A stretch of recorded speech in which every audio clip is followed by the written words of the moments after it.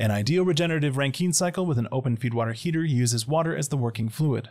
The turbine inlet is operated at 500 psi and 600 degrees Fahrenheit, and the condenser is operated at 5 psi. Steam is supplied to the feedwater heater at 40 psi before being pumped and mixed with the feedwater. Determine and complete the following.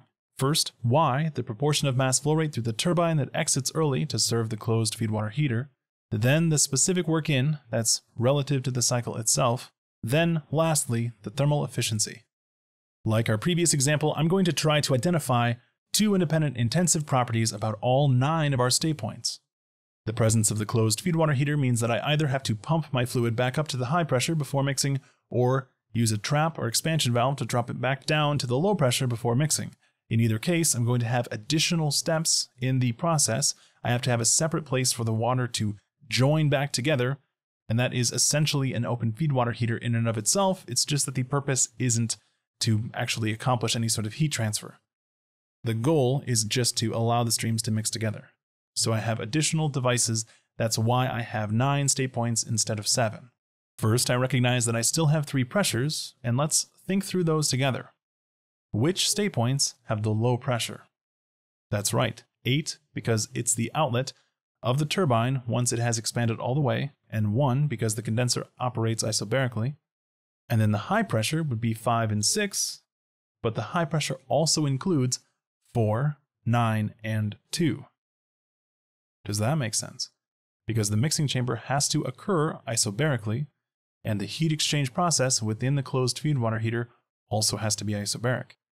So that means the separate streams in the closed feedwater heater, that's 7 to 3 and 2 to 9, are both going to be isobaric. So 2 is equal to 9, which is equal to 4, which is equal to 5. Therefore, the high pressure includes 6 and 5 and 4 and 9 and 2. That leaves us with 7 and 3 at the medium pressure. So pump 1 is pumping from the low pressure all the way up to the high pressure. 2 is just going from medium to high.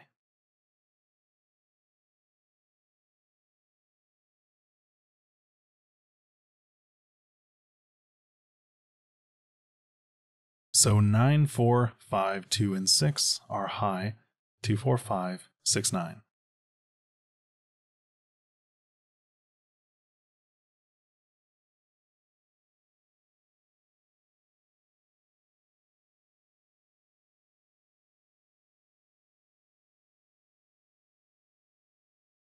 Then 8 and 1 are low.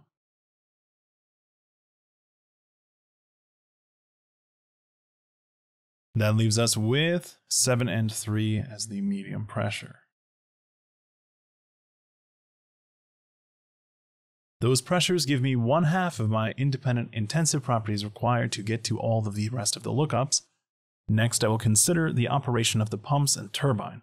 Because I was given no indication as to the operating efficiency of the turbine or the pumps, I will assume that they are occurring isentropically, meaning that they're 100% efficient. So S2 is going to equal S1, S4 is going to equal S3, and S6 is equal to S7 and S8.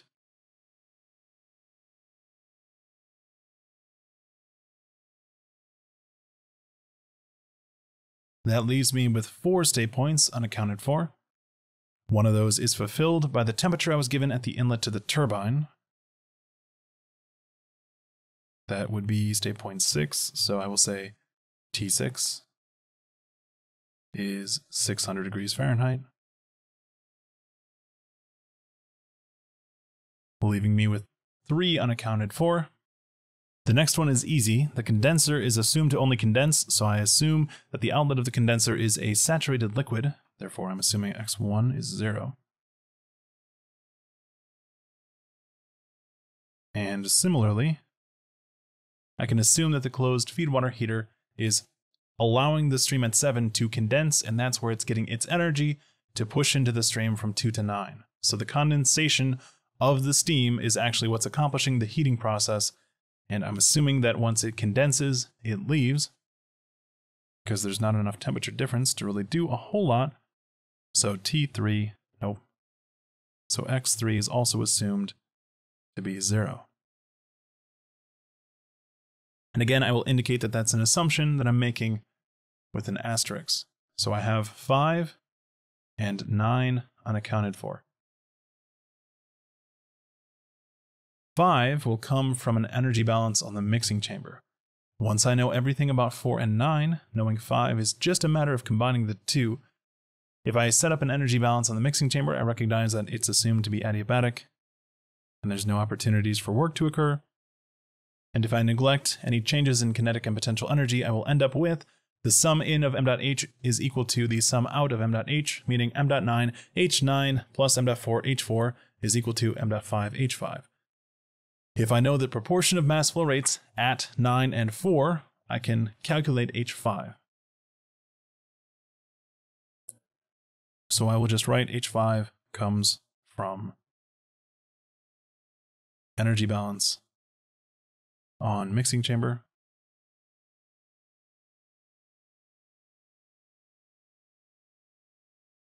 and that leaves me with state 9. So the key to state 9 is similar to the assumption that we made about the operation of the regenerator back in the Brayton cycle. If we didn't have enough information to deduce otherwise, we assume that regenerator operated with 100% effectiveness, meaning as much heat as could be transferred was transferred. And back in that analysis, we had a heat exchanger where the flows were flowing in opposite directions.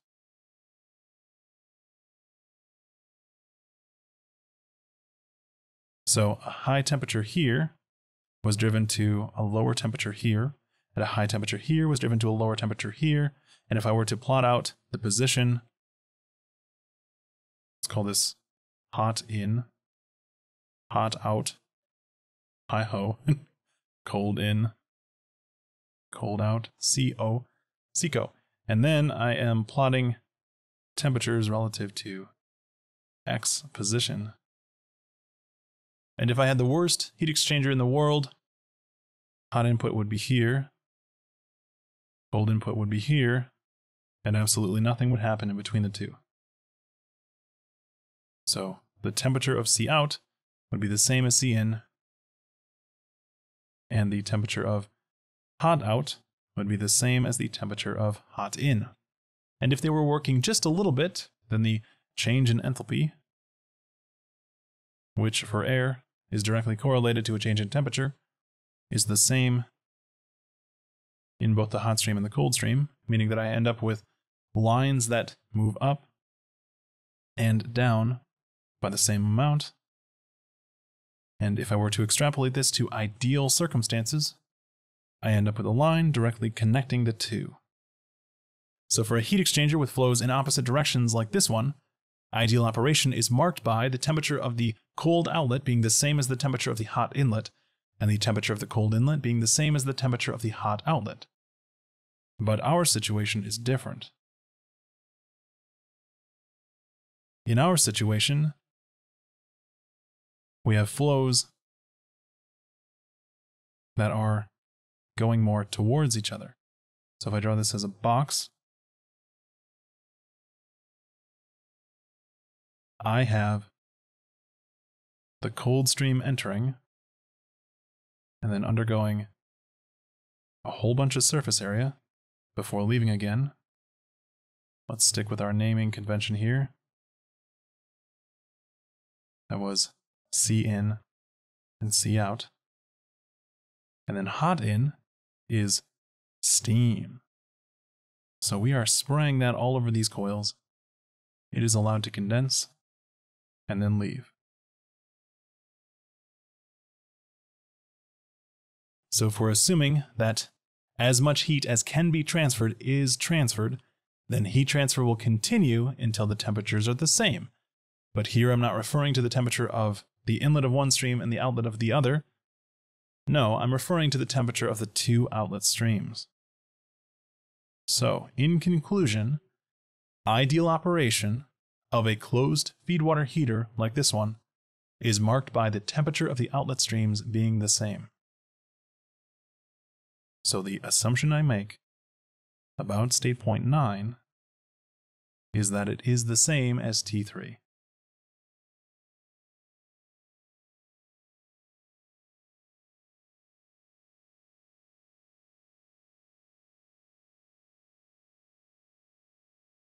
And with that, I have two independent intensive properties, which theoretically would define all 9 state points, and looking up all my properties is just a matter of putting in the time. So in an effort to continue our analysis of the problem before we get bogged up in the property lookups, let's assume that we had done that, okay? Poof, we have all 9 enthalpies, or rather we have 8 of them. What do we do with those enthalpies?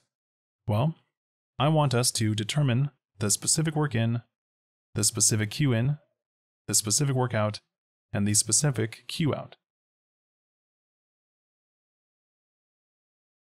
Starting with work in, why don't you try that on your own first? What do you get for an equation for the specific work in to the cycle? Did you get 1 minus y times h2 minus h1 plus y times h4 minus h3? Excellent. Here we are defining 7, or rather, the mass flow rate that leaves as 7 relative to 6 as y, and whatever remains, 1 minus y. So the proportion of the mass flow rate that leaves early, m dot 7 over m dot 6, is defined as y, and whatever's left over is 1 minus y. So if 25% of the stream at 6 leaves at 7, the remaining 75% must leave at 8. Then I recognize that the mass flow rate at 6 is the same as 5, and those two state points are what I'm calling m dot cycle, the overall mass flow rate through my cycle. And that stream is split. Some of it goes into 8, 1, 2, and 9.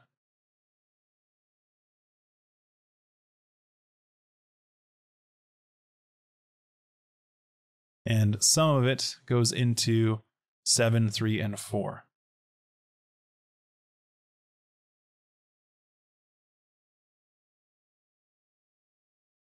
So in my workout equation, in my work in equation, I'm taking the total power input and dividing by m dot cycle.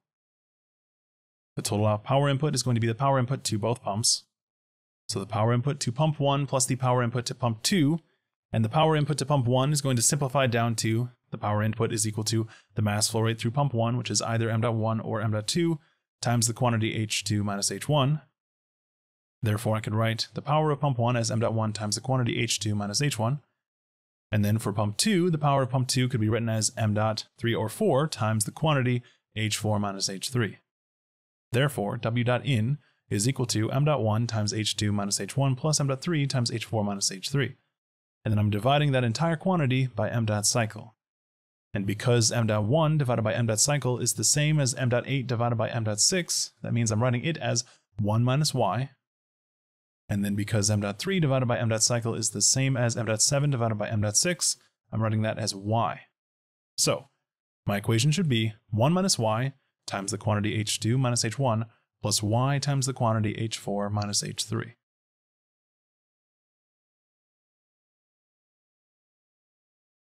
Then Q in occurs in the boiler, and the boiler has the mass flow rate of the cycle. So Q dot in divided by m dot cycle is going to simplify to m dot 5 times h6 minus h5 divided by m dot cycle, which is just 1 times the quantity h6 minus h5, which I can write as h6 minus h5.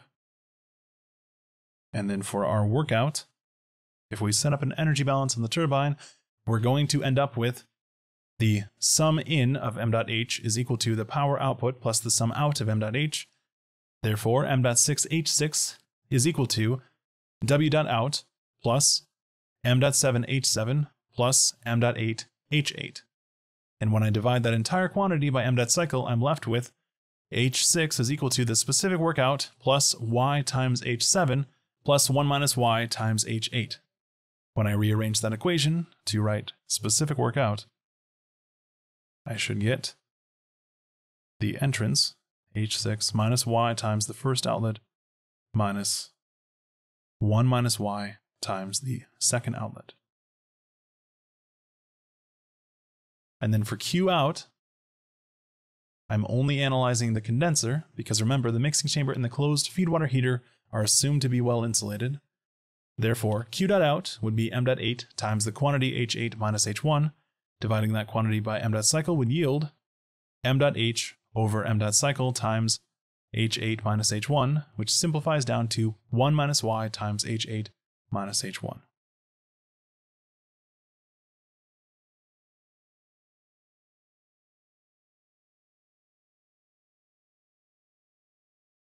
So once again, I'm left with a relationship that is only a function of our enthalpies and y. So in order to be able to finish the problem, I have to determine y. And to do that, I'm going to need to perform an energy balance on a device about which I know everything. Because I don't know the work out, that rules out the turbine. Because I don't know Q out, I can't analyze the condenser. Because I don't know the work in, I can't analyze either of the pumps. Because I don't know Q in, I can't analyze the boiler. That leaves me with the mixing chamber and the closed feedwater heater. But remember, at this point in the analysis, we haven't yet figured out H5. We can do everything else, but we can't do H5. Therefore, the only device about which I know everything is going to be the closed feedwater heater itself. So an energy balance on the closed feedwater heater will yield Y, and then I can use an energy balance in the mixing chamber to determine H5, and then I can determine the specific work in, the specific Q in, the specific work out, the specific Q out. Then I can determine the thermal efficiency, at which point I'm done with the question. So, energy balance on our closed feedwater heater. And for that, I will draw a big vertical line.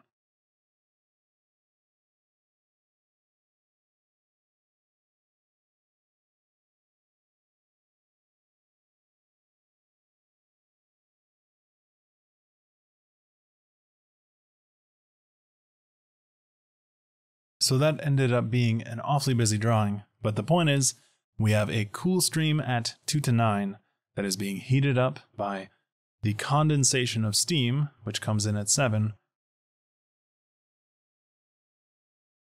and the result of that condensation leaves at state 8. If I set up an energy balance on this control volume, I have steady state operation of an open system, so I'm going to skip the first couple of steps and write E dot in is equal to E dot out. And then because it is an open system, the energy could cross the boundary as heat transfer or work.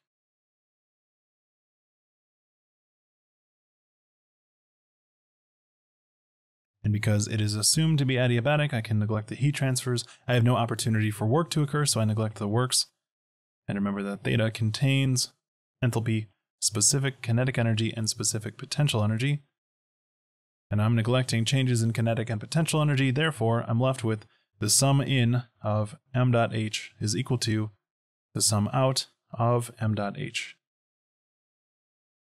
And then I have entering mass flow rates in the form of states 2 and 7, so I can write that as m dot 2 times h2 plus m dot 7 times h7. And then I have exiting mass flow rates in the form of the other two states, 9 and 8? Is that 8? No, it's 3. Yeah, that's confusing. Let's correct that diagram I just drew. Okay. 2 comes in, 7 comes in, 9 goes out, 3 goes out. We got it. Okay. Then our sum out would be m.9 h9 plus m.3 h3.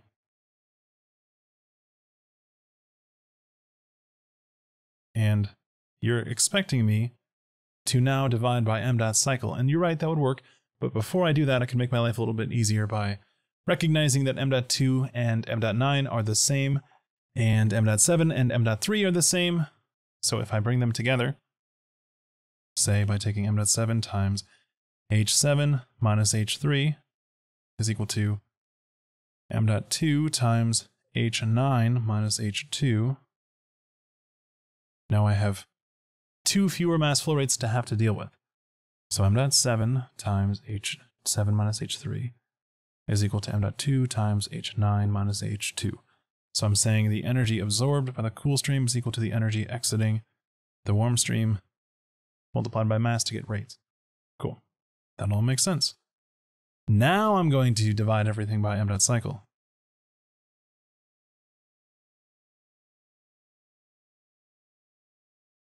And then I'll have m.7 divided by m.cycle, which is the same as m.7 divided by m.6. So that simplifies to, because I want to know. for that joke to work, you had to say it out loud.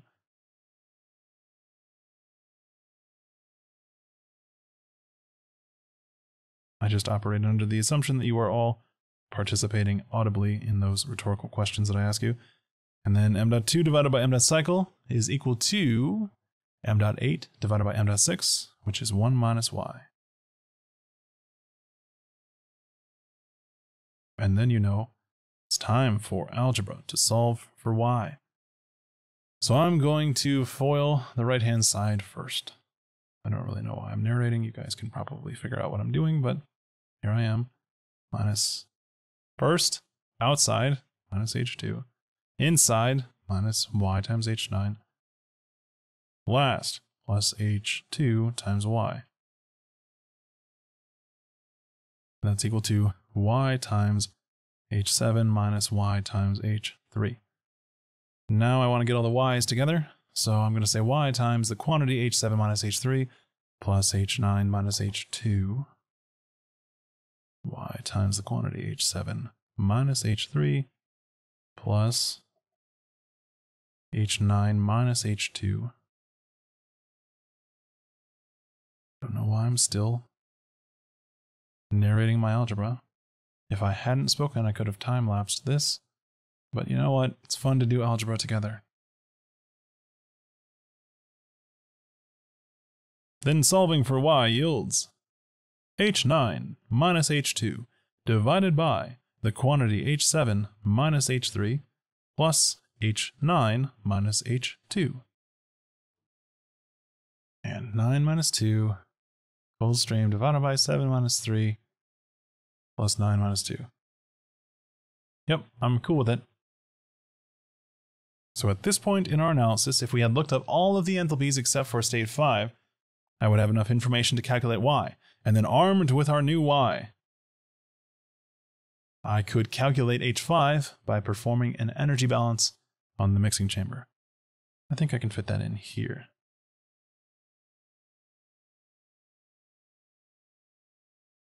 I have entering mass at state, let's double check this time as opposed to resorting to memory, 9 and 4, 9 and 4, and it's leaving at 5. And the mixing chamber itself is adiabatic and has no opportunity for work. So if I were to set up the worst control volume ever, and then perform an energy balance on that control volume, because it's steady and it's open, and I'm neglecting changes in kinetic and potential energy, and there are no opportunities for heat transfer or work, I'm going to do 1 to skip a few all the way down to the sum in of m.h is equal to the sum out of m.h. I have 1 exiting mass, 2 entering masses. So m.9 h9 plus m.4 h4 is equal to m.5 h5. Therefore, I'm going to get rid of this page count. Therefore, h5 is equal to, that's not what I wanted, red for some reason.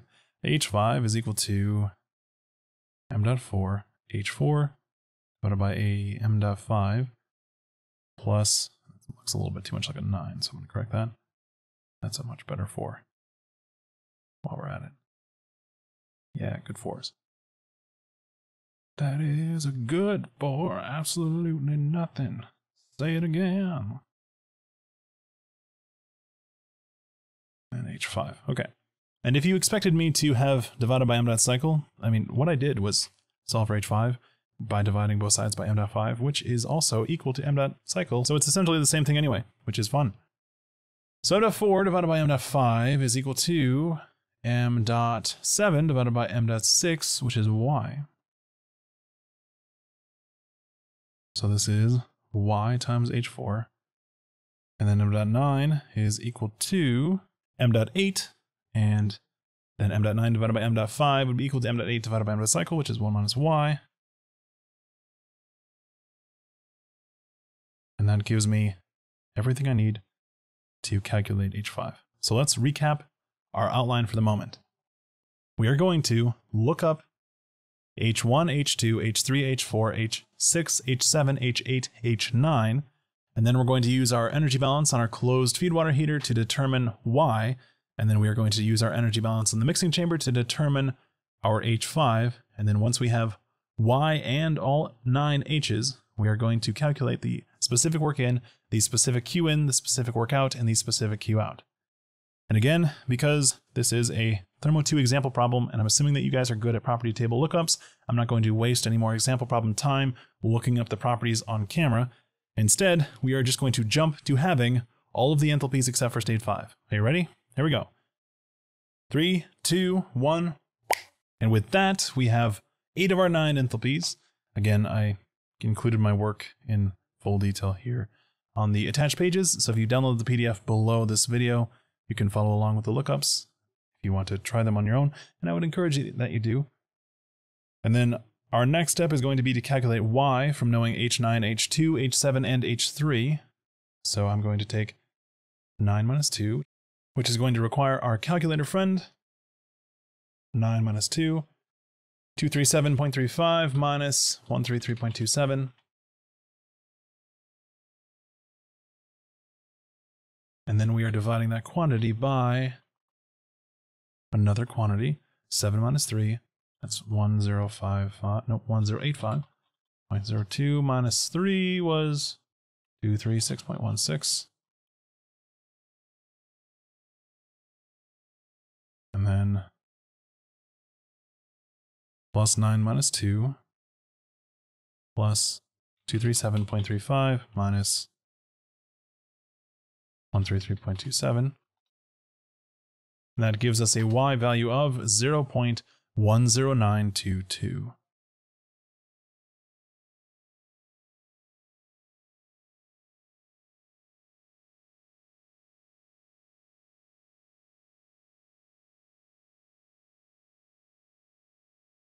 And armed with our new Y, we now have everything we need to calculate H5, with the exception of a little bit more space.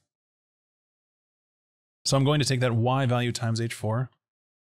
Oh no, I moved the white that I had used to block out the page number.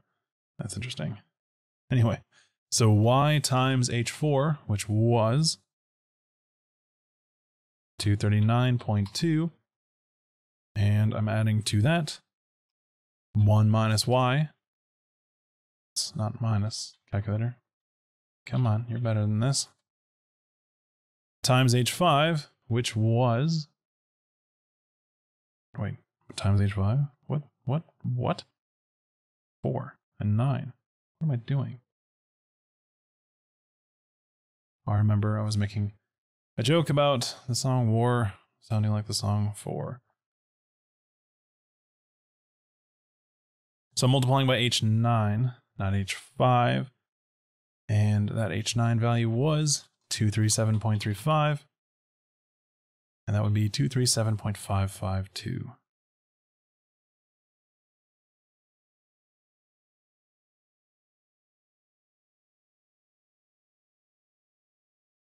It's useful at this point to sanity check that number. We are mixing together the streams at 4 and 9. So our state 5 should be somewhere between state 4's enthalpy and state 9's enthalpy. So it should be somewhere between 239.2 and 237.35. Since our Y value is so small, I should expect a number that is so much closer to H9 than it is to H4, because I'm taking a bigger quantity times H9 plus a smaller quantity times H4. That's why our value of 237.552 being so close to 237.35 compared to 239.2 is such a good sign. And now I have all 9 of my enthalpies. So I have everything I need to be able to continue. I will calculate the work in, the Q in, the work out, and the Q out, which I will do first by scooching some stuff around. What did I do? How did I break? Okay, let's try that again. Which I will do by scooching some stuff around, hopefully correctly this time. And that is probably enough space to finish the problem. So 1 minus y times h2 minus h1. So 1 minus y times h2 minus h1, 133.27 minus 130.17 plus y times h4 minus h3. h4 minus h3 was 239.2 minus 236.16. And I get a work in of approximately 3.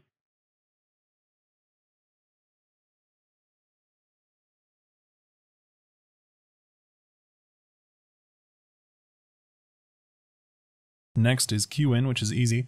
That's just 6 minus 5. So I take 1298.3 minus 237.552, and I get 1060.75. Just occurs to me now how many decimal points I used on work in. But you know what? We're into it already, so let's just continue. Then I'm taking 1298.3 minus y times h7.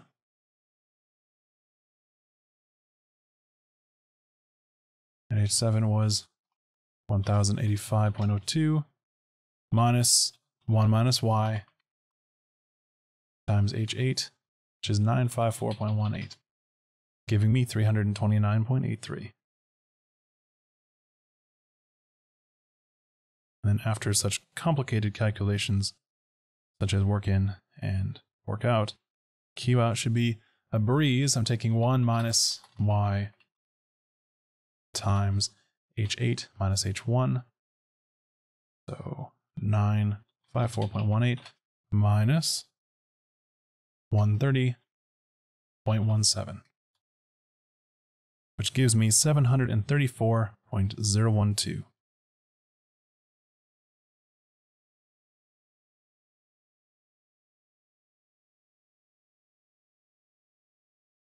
And with those quantities, I have enough to calculate the net work out,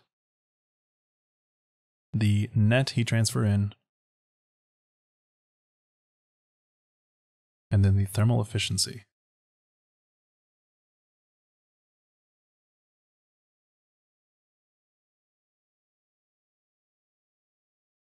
So first up, I have work out minus work in, which is 329.83 minus 3.09345. According to my work, that is 326.736. And then I take 1060 and I divide by 734, and I get 326.736 as well. Again, those values being the same implies that I built my equations for work in Q and work out in Q out correctly, which is a little bit more reassuring as they get more complicated. And then 326.736.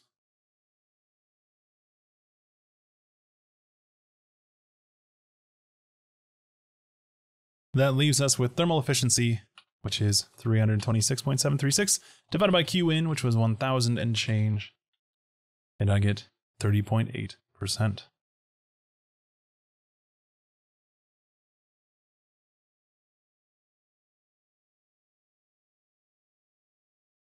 So if I were to pose the question, how does this efficiency compare to the previous problem's efficiency? Well, it seems like they're pretty close to the same, right? 30.83 compared to 30.80. But our thermal efficiency in the closed feedwater heater is reflective of the differences between the two types of regenerative Rankine cycles. Closed feedwater heaters are always going to be less efficient than open feedwater heaters. That might cause you to ask yourself, why then would anyone ever use a closed feedwater heater? They're more mechanically complicated, they're less effective. Why would I want one? Well, when we are talking about different ways of implementing a regenerative Rankine cycle, the advantage of the closed feedwater heater is that you can accomplish the overall cycle with fewer pumps. So if I were to expand the stream from 7 to 3 back down to the low pressure and mix it together with the stream at 1 minus y and have them compressed in a single pump, I would save money on pumps, and the cost savings might be enough to offset the slight drop in thermal efficiency with a closed feedwater heater, especially when we start to encounter effectiveness of the feedwater heater because it's real easy to build an effective open feed water heater. It's not particularly easy to build an effective closed feed water heater to the same level. But that savings might offset the increased cost of complexity and the slight loss of thermal efficiency. The last thing I want us to do is to draw a TS diagram of this cycle.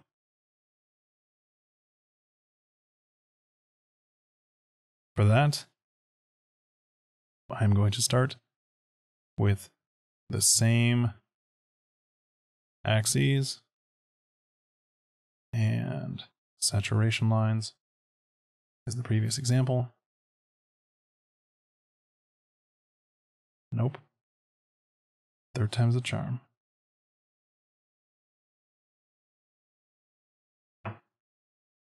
And on this expertly drawn TS diagram, I am going to indicate 3 lines of constant pressure. 1 low pressure,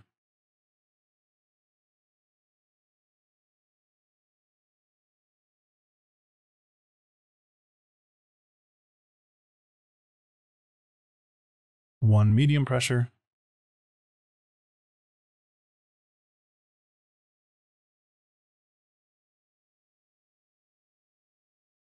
and 1 high pressure. And of course, this is hugely exaggerated because the goal of this diagram is just to indicate rough shape. What I'm looking for is the positioning of our state points relative to one another. And I begin by recognizing that states 1 and 3 both had assumed a saturated liquid. So 1 and 3 are going to be here and here. That was state point 3, right? Yep. And then 2 and 4 are going to be directly above them. And I'm going to draw this in black to hopefully draw a little bit more contrast. And then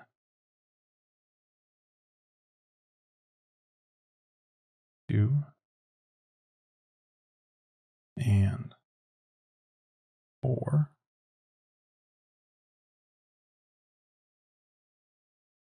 And then again, I have 6, 7, and 8, all in a nice little column here.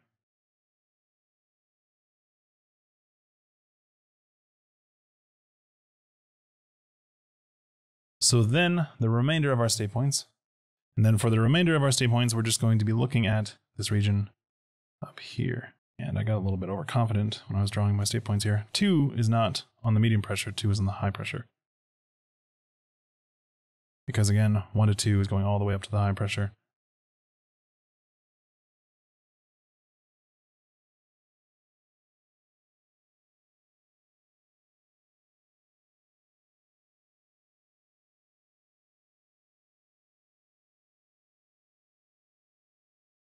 So I'm left with 5 and 9, and 9 and 5 are both going to be on the high pressure line.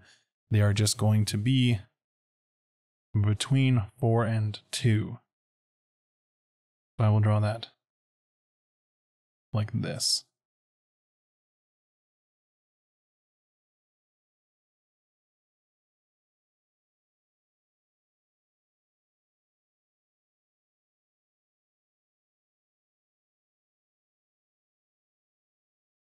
So 2 gains a little bit of energy to 9, 4 and 9 mixed together to yield 5.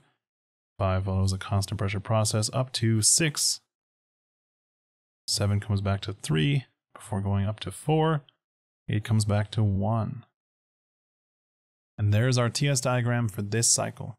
If we were to analyze this problem in MATLAB instead of performing the calculations by hand, we end up with something that looks like this. So MATLAB is running through the calculations that we had done by hand using Xsteam to perform all the property lookups, and then determining Y using our values for enthalpy, calculating a specific work in, specific Q in, a specific work out, and a specific Q out, and then calculating a thermal efficiency. MATLAB also has the benefit of being able to plot the TS diagram accurately. So on this TS diagram, everything is actually to scale. I will point out that in my drawing, we had exaggerated everything in the compressed liquid region so as to actually indicate how the state points lie relative to one another. But in the compressed liquid region, the lines of constant pressure appear so close together that they are essentially inseparable when we're looking at an actual graph. So when we look at the MATLAB code, it's impossible to differentiate those isobars in the compressed liquid region, and those state points, over here referring to 2, 9, 5, and 4, appear all on top of one another. Another advantage of performing this calculation in MATLAB is that it allows us to perform changes to our given information and see how that affects the results. I could say, consider the regenerator pressure and ask the question, what happens if the regenerator pressure is changed from 40 to 50? We could change it to 50 and watch how this changes. Our thermal efficiency went from 31 on the nose to 31.07. We saw that it increased. And if I wanted to, I could wrap this code in a loop and have it perform the calculation, I don't know, maybe 1,000 times, and graph the results. This takes a second because it has to do a lot of calculations. Here, let me make that figure a little bit bigger, so hopefully it's easier to read. Bring it over. So on this figure, I'm showing thermal efficiency as a function of regenerator pressure in the center. We can see that the optimum thermal efficiency is going to occur at a regenerator pressure of, I don't know, maybe 80 or 90 psi. And then on the left graph, I'm showing how y changes as a function of regenerator pressure. So we can't just have a y value of 0.8. It is a function of the pressure at which we are extracting the steam. And then on the right graph, I'm just plotting thermal efficiency as a function of that y value. So the y value corresponding to a regenerator pressure that yields the highest thermal efficiency is about 0.15.